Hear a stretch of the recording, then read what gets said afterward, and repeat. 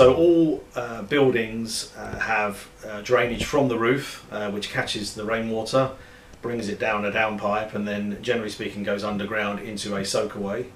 Older style soakaways tended to have been rubble or brick rubble filled. More modern systems tend to be a crate or a concrete ring soakaway, and the idea is that when it rains there's a location underground to which the rainwater can be sent to be dispersed at a controlled rate. Otherwise you'll just end up with water flowing around the property, which can lead to all sorts of issues.